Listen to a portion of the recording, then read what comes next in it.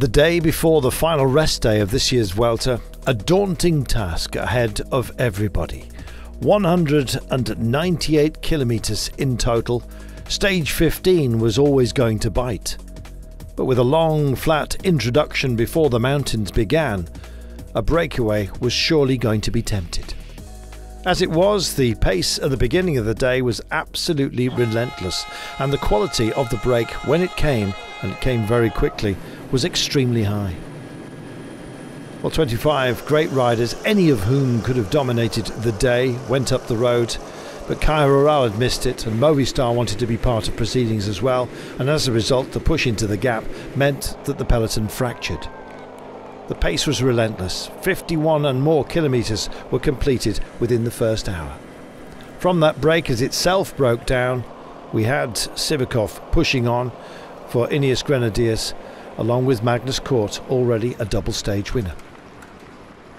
Well, as the climbs started to rain down upon us as well, it was getting very selective out front.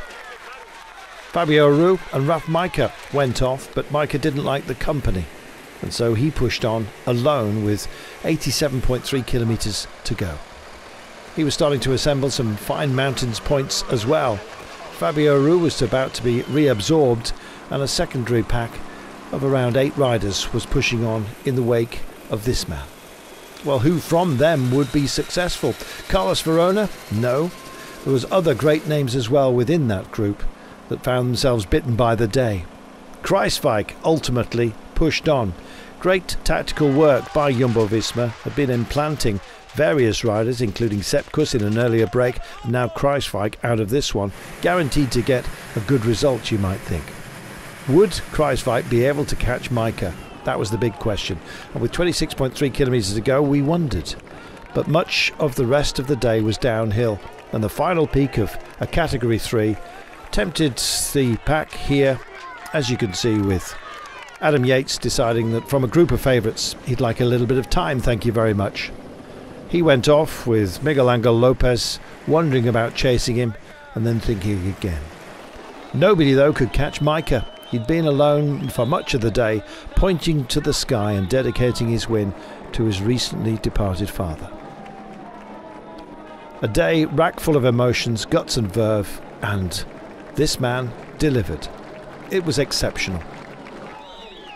Well, it had been loud at the beginning of the day, I guess you might say quite benign at the end of it, but it certainly was a day to remember. Kruijswijk coming home in second place ahead of Chris Hamilton from Team DSM, and then we waited to see whether Adam Yates would succeed in holding on the gap. He did, and he found 15 seconds on the chasers who came in together.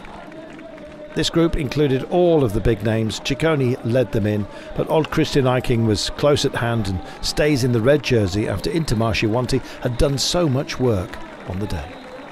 Roglič with Mas, Bernal, they were all here.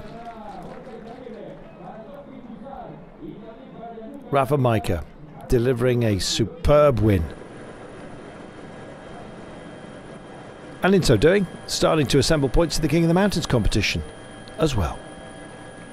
He may well repeat the feat. Confirmation of how the day came to a close. Majka winning by a margin of 1 minute and 27 clear of Kruijswijk.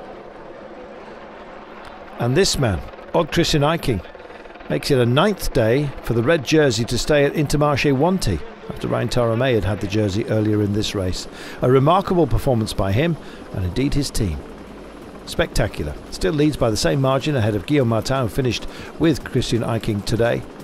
Roglič, Mas, Lopez, Haig, Bernal, Yates, Kuss and Grosshartner, with Adam Yates of course finding that crucial perhaps 15 seconds today. Let us see. Rest day with a big transfer of over 500 kilometres, and then when we go racing again, this. Stage 16, a precursor to the high ground. This will be Tuesday, and one for the sprinters, you imagine, but the mountains are looming, starting with Covadonga on stage 17, and then more pain all the way to Santiago de Compostela.